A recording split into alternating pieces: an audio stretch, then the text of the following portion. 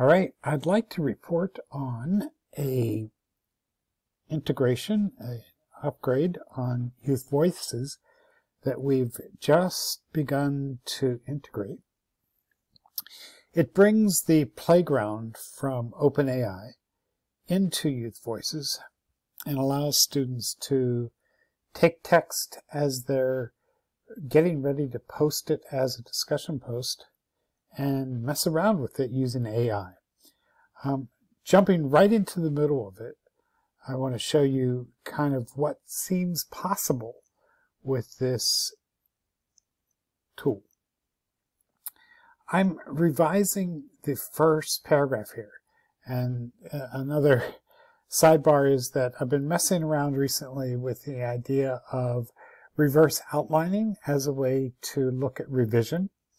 So let's just move with that idea and say that what we want to do is get some information about my first paragraph that I wrote here and see if it matches what's in my head about that first paragraph, see if AI matches what's in my head, and see if the AI can give me some suggestions or ideas, and or if I disagree with it. So here's what it gives me. Using just the playground, I asked, so there are a couple different version things here to look at. On the right side, on the right, I asked for three things. I asked for it to extract the keywords from this text, which gives me an idea. It's one kind of summary. And it gives me digital transformation, digital mindset, computational power, digital technologies, and youth voices. Okay, yeah, that's sort of what I think I'm writing about. I also asked it to give me the central sentence. And it's a little hard to see. I need to work on this a little bit. But at the end here is the central sentence. Youth voices might be cited as an example of the shift from tools to platforms that Leonardi and Neely are identifying.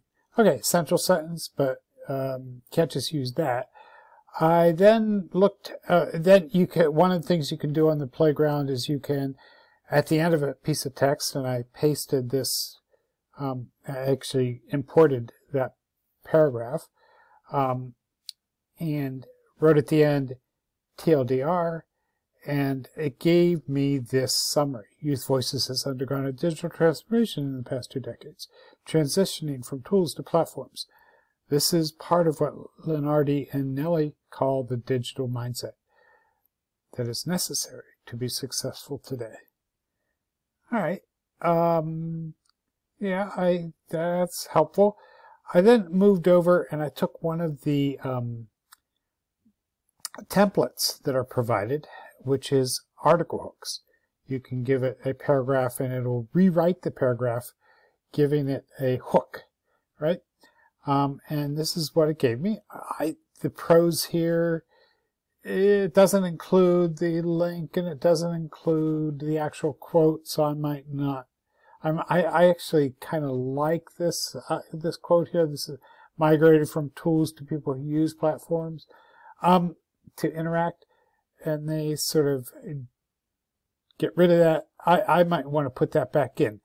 But these summaries, these different kinds of summaries that I was able to get through AI, give me an idea for how I might want to think about revising, and I might use some of what they're used here, revising this text.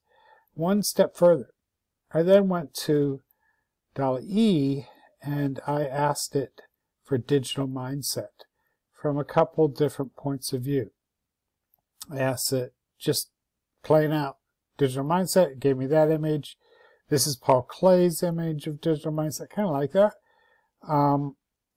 This is Keith Haring's.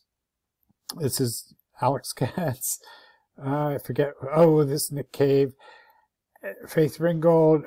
I asked for a futurist. And then I asked for a science fiction artist. And so these give me some ideas of, got me thinking again. Just a note that I can add this to the media library and make it a featured image, or I can pop it up here and it'll pop right in there into my image, wherever my cursor was at the time.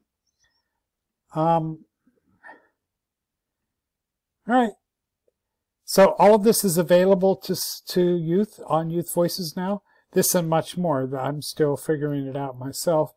There's a little AI Mojo up here in the right-hand corner. You open the AI Mojo, and it lets you start playing. So let's see what students can do with this. Pretty exciting world we live in.